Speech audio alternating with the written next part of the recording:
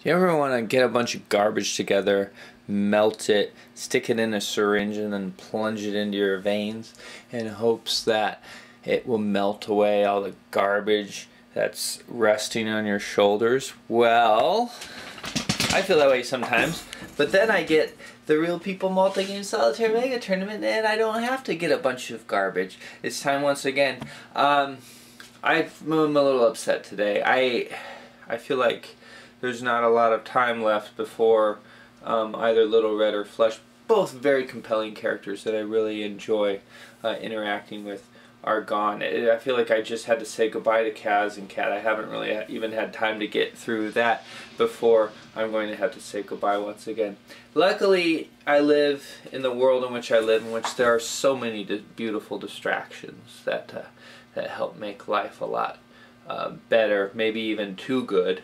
For instance, after I get done playing here, having fun with the Real People Multi-Game Solitaire Mega Tournament, I get to get on my bike, go through the rain, which will at first be a little uncomfortable, but then it will become pleasurable, to game day, and I'll get to play games there. And I'm even bringing a game along to play solitaire in case everyone just wants to play Power Grid. So, win-win-win all the time. So much winning, sometimes it feels like losing. Here we go. So it just may be a turn of desperation for our two danger boys, Little Red and Flesh. If this progress marker gets there, which it could possibly this turn, or at least that was what they believed when they picked their chits, one of them is going to be eliminated. So it's a turn where they want to score as much as possible so that they're not eliminated, because who wants to be eliminated? We have to assume everyone wants to do well in the Real People Multi-Game Solitaire Mega Tournament. We have to assume that everyone wants to get to the special gaming event and win. Turns out no one picked Trade Progress. Don't know why. That's just how it ended up. And so their desperation was maybe not necessary, but they're still making a play for it, because who knows, maybe next turn it could be the same situation. So they want to get ahead. No one wants to be this close to the precipice. Everyone wants to be secure. They want to be secure in where they are in this wild, crazy world in which they and we live. So we've gone through production, we've gone through trade progress, not a lot of action there. We did see Melky is trying to buff up the British Isles because he figures Little Red's going to be coming for him with his Saxons, and he's right. I mean, it's public knowledge that the Saxons are their really only choice, their only hope of scoring is on Britain. They're not going to take a majority of Europe. I mean, that's just, they're not even going to get second place right now. We've got these two huge empires, and then, you know, the Finns to contend with, a lot of European powers that are going to be wider spread than the Saxons. So he's trying to, as quick as he can, to bolster himself. Doesn't have very strong units. He's way far back in the progress track. Probably should do some trading with him, but he's been kind of scrambling just to get up an infrastructure so that he can take an attack from the Saxons. Looks like this is going to be the turn. Though we have to start maneuver with the Arabs, which is an interesting choice. They're not going to have much to do. I think they're just making a grab for Mesopotamia. Probably leave those guys there. I don't know. I think he's going to send the horses up right there. And that's going to be the extent of their maneuvering, unless he has some card. No, I don't think he does. Nope, nothing there. Wanted to grab Mesopotamia while he could. It was left open. So then we're going to go to the Phoenicians. The Phoenicians were going to probably do the same thing. So we're going to see some struggle here between Melky and Cowboy. I did actually something. I'm kind of rediscovering what they chose. I'm doing something to kind of try and make things go quicker so I can get through the videos quicker. I actually did the decision making last night before I went to bed.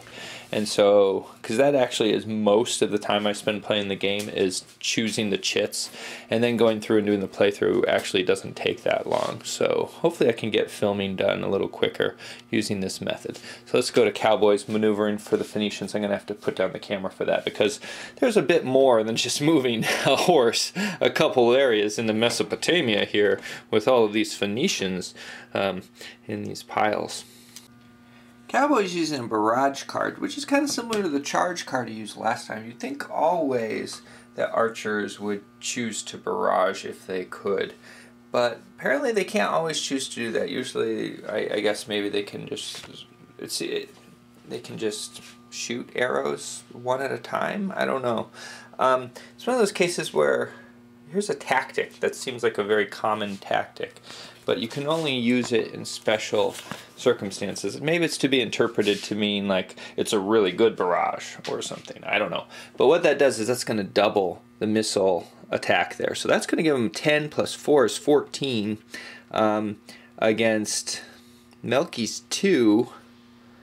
But Melky's going to have going to be able to subtract 4 from Cowboy's attack because he has the Prophet Muhammad there, and then he also has a fort. So that's going to be subtract 4. That's going to be interesting because here we see a very vast superiority in numbers, right? We have 14 to 2. That's a 7 to 1. So I guess we're going to have to use this 4 to 1 column. But then we're going to get a minus 4 to it. So, one person has an advantage on the column and the other one has an advantage on the row. Here we go. Let's do the big roll. 5. That's good for Cowboy. 5. Normally he would win, but 1, 2, 3, 4. So he's going to lose half of his units, but get rid of all of Melky's gentlemen here. So that's not too bad for Cowboy, but it is. I guess he lost out about as much as Melky there. Yeah, there we go. So I've decided what to do with Muhammad. I think there's going to be a good chance that he gets shot. He's going to have to make a stealth roll because of the barrage. He's going to really have to dodge here. Stealth against, let's say green. Well, no, let's use his card. So he's got that there would make it red. So it'll be blue. The barrage will make it worse. So he's going green against blue here. 6. He needs to get better than 6. Higher than 6. And he got 6. So he squeaked. He got shot. So what we're going to do is we're going to put 4 damage on him because it was a squeak and not a total hit. And there we go. Giraffe's turn to maneuver, and she's doing 2 interesting things. First thing she's doing is she's sending 2 of her leaders, both Spartacus and Ivy Mane here. She's having both of them go after, what's that guy's name? Yori Blackpad. So we're going to have a 2-on-1 tactical battle, which is going to be exciting. Alright, so she's going to be doing that in the boot of Italy. And then the other kind of more interesting thing to me is she moved her boat out of the North Sea. Now what that's going to do is open up a path for Little Red to get to Britain. Now why would she do that?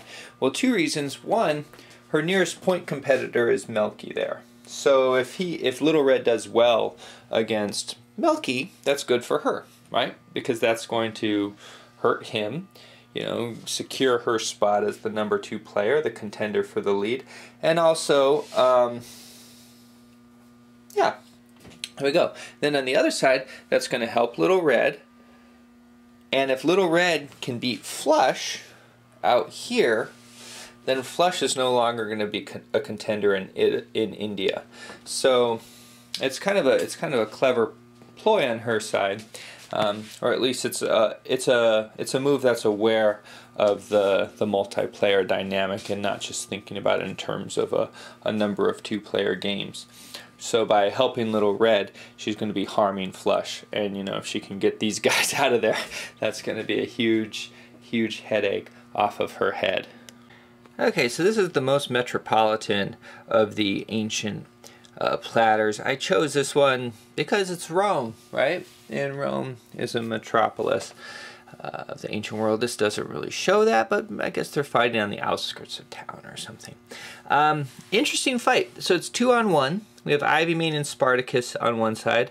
Spartacus is a really decent melee fighter.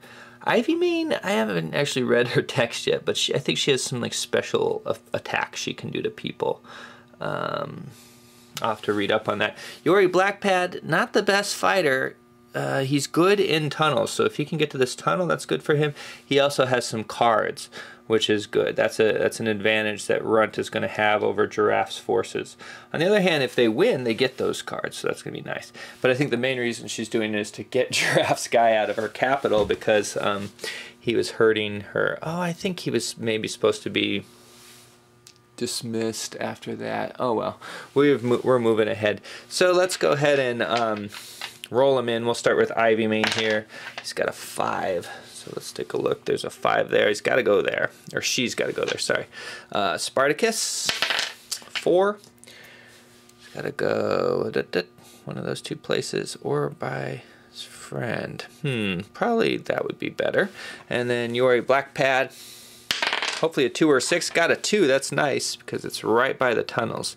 So I think we're going to see the fight in the tunnels. Let's see what he can do. He can move better in the tunnels, and it's harder for people to hit him in the tunnels. He's like a goblin. All right. So I guess I can just start moving him. Since defender will go first. Probably should have rolled in first, but oh well. 1, 2, 3, 6, and then he can go under 7. He's down there. Alright, so this is definitely going to take place in the tunnels. Could get away, I think, if he goes to that side. I think that was the rule we established last time. Haven't done a lot of these. Go ahead and move Spartacus. 1, 2, 3, 4, 5, 6. And then the wood Ivy Mane here. I better read what she does. She's got some stuff, especially with these woods. Alright, so her powers aren't as useful as you maybe would want them to be.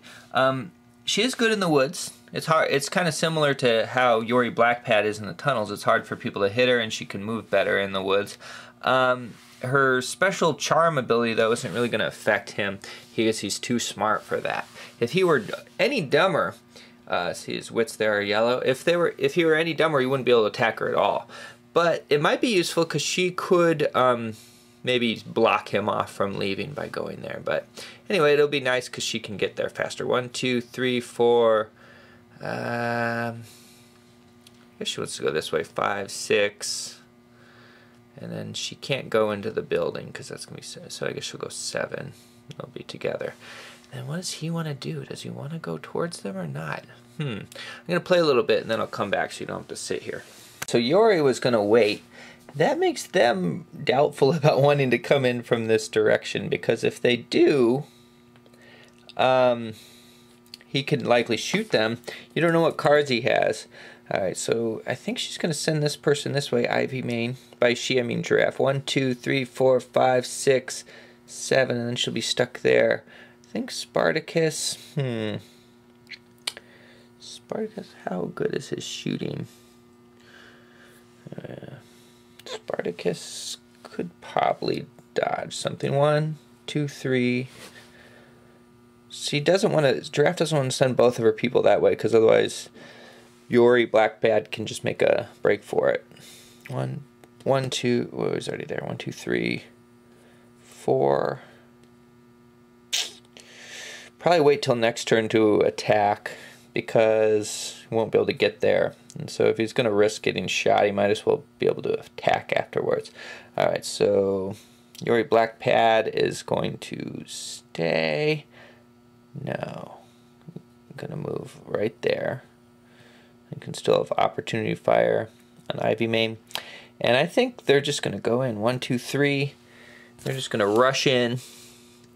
4, 5 pylon. 1, 2, and it's just going to be a brawl in the tunnels here. Yep. Okay, so now everything will be revealed and we're going to do a melee combat. We just know they're all in that space. So Yori Blackpad is going to reveal this Gurkha Kurkri knife. Gurkha Kurkha knife. And then they are going to reveal nothing because they don't have any weapons. Let's do them first. See, he's going to try to attack Spartacus is probably wiser, right? So we got green against green.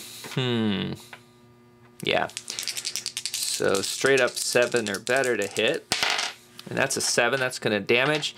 Blue against blue. And that's a squeak, so that's what, damage -2, so that's gonna do 1 damage to Spartacus. And oh, we gotta get a die, don't we? Should be more prepared. I'm doing. Alright, so that's 1 damage to Spartacus. So Spartacus is at 4. Alright, and then Spartacus can fight back, which of course he would. And that's white against green in this case. I don't know if that's a hit or not. That's a bad roll, but is it a hit? He's so good. Did he miss with that? White against green. Yeah, he missed. That's too bad. And then Ivy Main has red, which is really bad. Red against green. And she got a 5. That might actually work. Red against green, that's a 5, so it was inverted. Yellow against blue, that's probably a... She's got to amaze to do anything. And she did.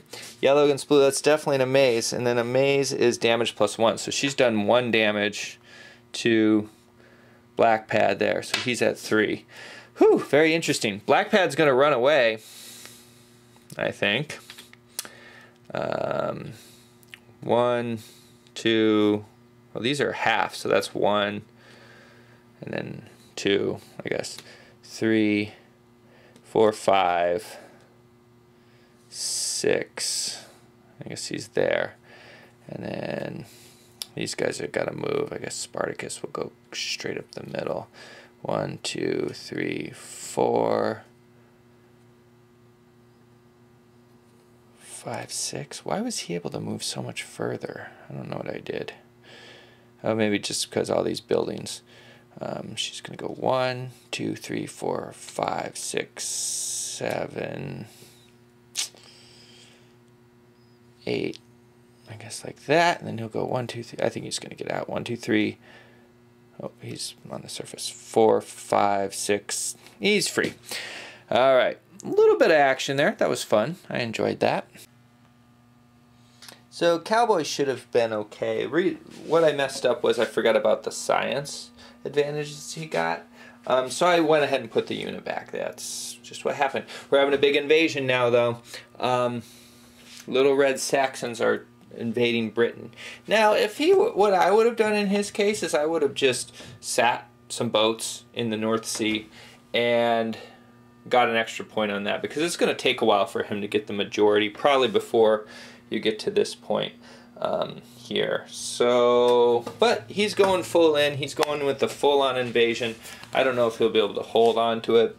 So let's work it out. We got, and one thing I've been forgetting to do is draw these cards for combat. I don't think I'm going to do it. You know, since we're using the combat result table, we have a randomizer there. I don't know that we need double randomizers. So I'm not going to draw cards. You're supposed to draw these cards and add that to the strength points. But I've never been clear on sea invasion. There's something for the Irish here about ignoring the invasion modifier, but I don't know what the invasion modifier is. So if you look at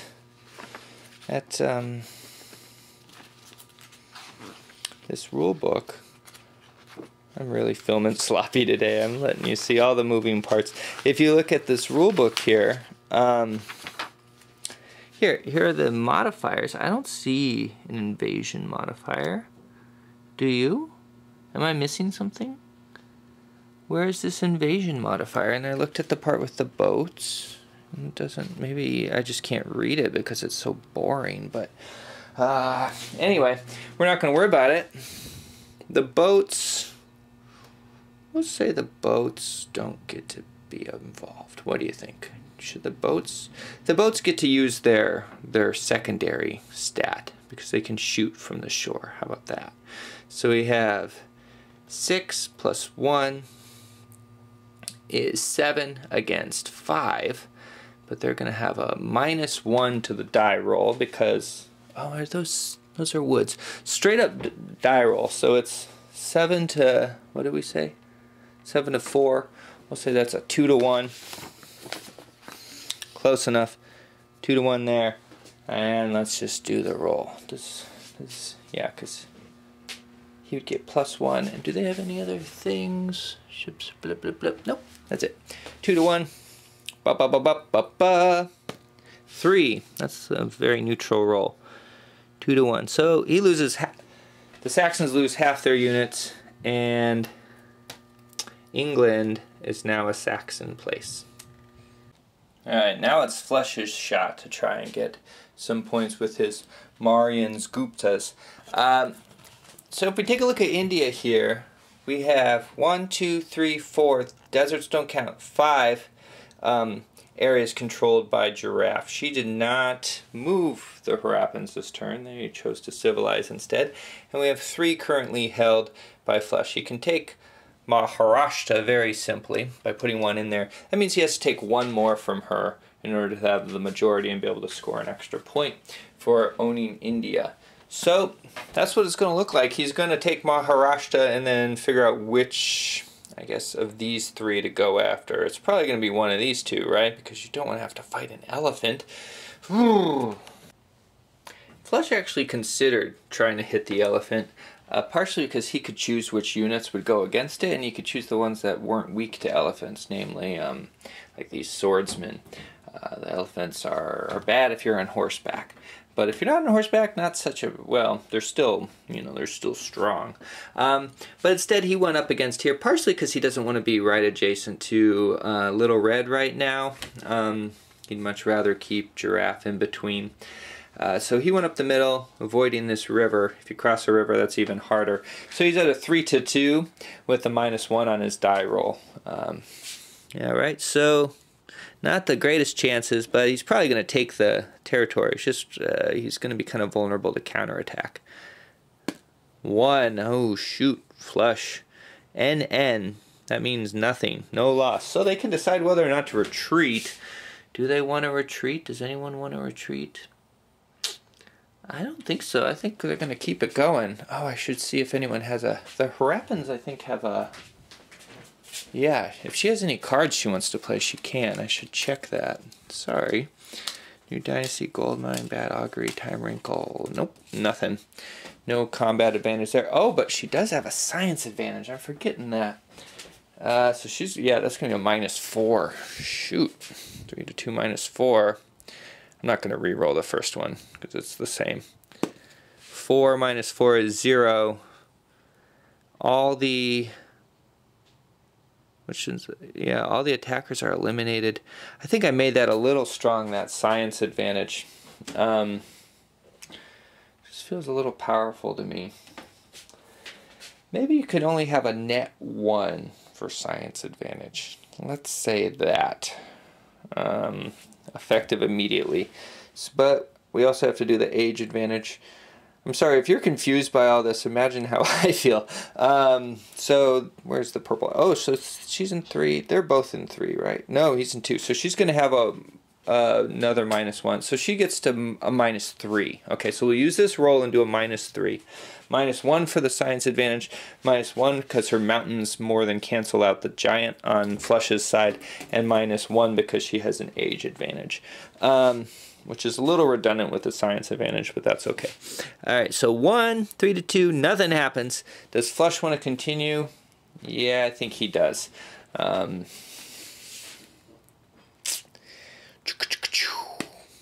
-3, that's a 2. That's a little better for Flush. Still nothing.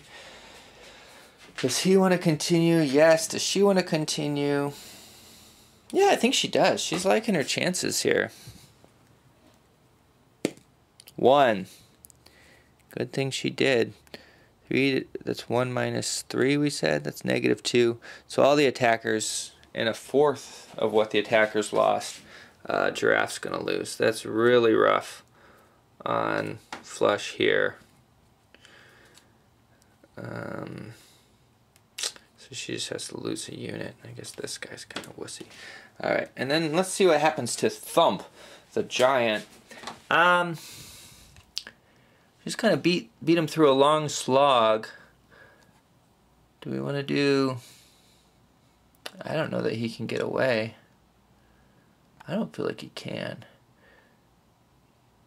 Guess we'll make it a stealth roll against whatever her thing is. That's red. So blue against red. He needs to get an 8 or better to escape. 7. So he does escape. He's going to have to go back here, though, to get out of there. Ran away. Not a good maneuvering turn for Flush, though he's close to having a majority. He still only needs to get 1 area. So we're halfway through the civilized phase, a little more than half. I still have Runt and Flush to do. So what happened? The Finns, they got their capital in Finland created. They're able to have towns now. They're no longer a barbarian people because they're in Era 2. That's what that symbol means. In Era 1, they're barbarians. Barbarianism mainly deals with production and how production works. So they're going to produce more from the lands they have, but they also have to pay for their people. Used to be they didn't have to, so it's easier to kind of, like if you're the Saxons or the Finns, to just kind of build up in one space because you don't have to hold more territory to support your people. But now they do, and so they're going to have to expand out soon. They also created a pope. They made a pope in Ireland. Ireland is now the pope. That gave Melky a point, which is nice. What did Giraffe do? Giraffe's Harappans did something. I forget. They updated their metropolis. They might have... I really can't remember what they did. I don't think they did anything else, really. They just kind of updated. Yeah, I'm kind of distracted right now. Little Red, his Chams, he created a flood in this river here, which hurt Flush a little bit more than Giraffe, but disordered them all, and then also just improved himself. He was really hoping to get either more artifacts so that he could score some more points, or some more destructive things to use against Flush, but in the Destiny phase he didn't draw those cards. So next time we're going to be going over to Runt. She's using her wild card to do Civilized. She's going to take a point penalty. Points are something she has in abundance, and she wants both of them to be able to civilize this turn, and I'll go into why that is next time when I get back. So it turned out that on my way there, my bike had a flat. So I came home, and my nice, lovely wife, she rescued me and brought me. I had a nice time. She brought me to the store. I had a nice time. I didn't get a bike on the trail, which is too bad. Another nice thing about that I might not have mentioned last time is that there is there's a trail through the woods that goes all the way to the store, which is also a winner for me. What did I play? I bet you're wondering. I played Search for Poseidon's Gold, which was a treat. I haven't gotten to play that in a multiplayer situation, so that was nice to introduce it to some people, and they enjoyed it. I also played Princess twice in 2 different occasions. Got to introduce 3 different people to the game Princess. And I also played Alhambra, which was like... I can see why people enjoy it. I don't know. It was a fine time, but it wasn't like... I didn't feel super engaged in the game. And then what else did I play? Zendo! Great game. But now it's time to get back to 7x7 Ages and do Runt Civilized action, because I know you're all been waiting for that for several hours while I was away at game day. And Runt has just done her double Civilized action. One reason she did it is because she had glory points to burn. Another is she just wanted to be able to civilize with both people. She had some artifacts she wanted to play on her Egyptians who score off artifacts, and her Amazonians were able to get the first knights in the game. They're in the knight space here with a K and not an N-I. And so that allowed her to upgrade all of her chariot people into knights there. And lo, this was a fun little surprise. She got Sir Gawain as her leader that she drew. So that was nice. As the Egyptians, she jumped on the giraffe wagon and slamming down Melky to help out Little Red. She played some storms here, got rid of his ships. That is going to make him tied for number of areas with Melky in Britain. So let's see, this turn Melky's gonna win the tie because he has it's his turn right now, and so it's closer to start of turn. Next turn though, it'll be Cowboy's turn to start. If they both maintain the same number of areas there, then, which really, if Little Red decides to move, he can get the majority, I think. Well, no he can't. But anyway, next turn, if Little Red will have the majority. So he's going to score 1 this turn off of Britain, and next turn he'll be able to score 2, thanks to the help of Runt and Giraffe. And Flush ended off the turn with a civilized action against Giraffe. He got rid of all of her currency. She found a gold mine during her civilized action, but she lost all the money she got from the gold mine due to her currency crisis. He probably would have hit someone else with that if it would have done something. He also tried to foment an uprising in the Chams, Southeast Asia there, but that was unsuccessful. So did get to some improvements on his cities, but that's about it. He was hoping to get some artifacts or something to give himself some points, but that was not the case. Let's tally up points and then we'll take a look at our glory track, and that will do the turn. And the round ends with both Flush and Little Red tied for last place. Cowboy's still doing well, pulling in 6. Melky, I don't know. His Arabs did not have as good of a start as he would have liked. They're a pretty potent empire if you can get him going, but he rushed right into Cowboy, and because I have that cultural rule, they maybe weren't ready to take him on. That's something to consider in the game that I'm not used to considering, because normally, if you started the Arabs here, you'd be able to sweep out and take out those Phoenicians easily. That was not the case here. Melky also getting picked on over here just because he's competing with Little Red, and also because he's a 3rd place in the game, and so Runt and Giraffe, if they get a shot, why not? Plus Flush, he's a danger to both of them, less so to Runt, but he is infringing on Africa, which Runt would like to have to herself with her Egyptians there. Though they really only get 1 point off of it, it's still a solid point. Runt's pulling an 11 now. She's done rather well in this ancient labyrinth. Remember, how this works is if you have the lead in the labyrinth, however many places you have in the lead, you get that many points. So she's pulling in 2 a turn right now. And then at the end of the ancient period, which is when someone gets to here, I guess, we're going to take all of those off there, and then they're going to score that many points. So Runt right now would pull in 1, 2, 3 points, and so on. Oh no, 4 points. All right. How else is everyone else doing? So Flush pulled in more than Little Red that turn. He got 4. Little Red got 3. Let's see. Will Flush continue to do so? A lot's going to depend on India for him. If he loses India, he's in big trouble, because it looks like, I don't know, it's still up in the air. I mean, Flush has got to keep scoring in India. Little Red's got to score more in Britain. He's got to be able to take in more, or at least hold what he has. It's going to be tough for either of them. Little Red also has the money route with the Chams. Does Flush have any other chances? I don't think so. Well, one thing Flush has that Little Red doesn't is he can start another empire. His Mauryan Guptas are blue. He still has a brown. And I happen to know he's got something in his sleeve here, another new empire to start, so that could make a big difference. We'll see if it's enough of a difference. It seems like there are some forces arrayed against him. We'll have to find out next time. Depending on how long this is, I might just keep going into the next turn. I'm thinking about it in terms of length of video. I know I did a lot of yapping, not a lot of cutting, so probably I should say next time on the Real People Multi-Game Solitaire Mega Tournament, Pope Leg 7x7 Ages.